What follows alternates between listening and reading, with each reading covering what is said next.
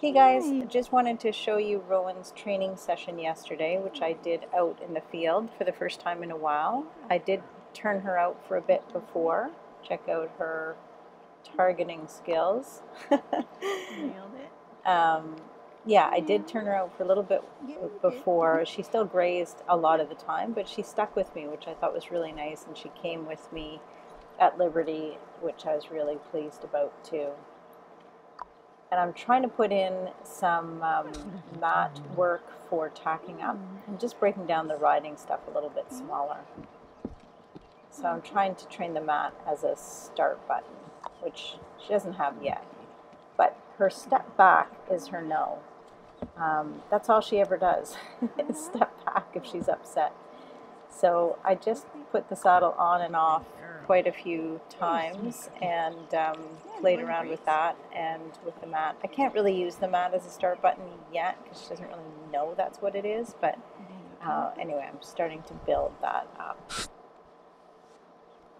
And we just played with on and off, and then same with the girth, and now she's not taking a step back, so I was pleased about Nice that. one. You'll see when I do put the girth on, she does the step back again.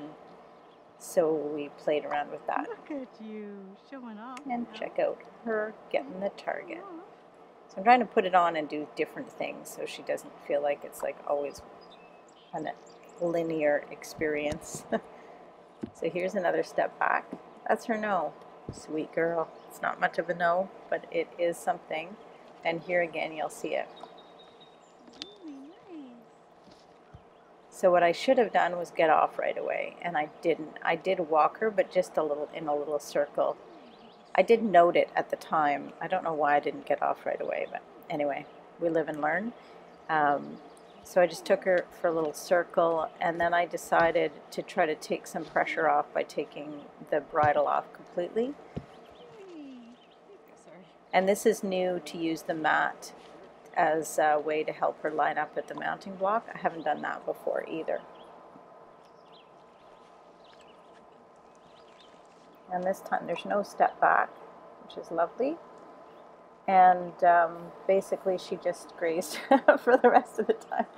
She started grazing here, and then she wandered around and grazed elsewhere, and I just kind of passengered for about 5 minutes, and then that was the end of the session.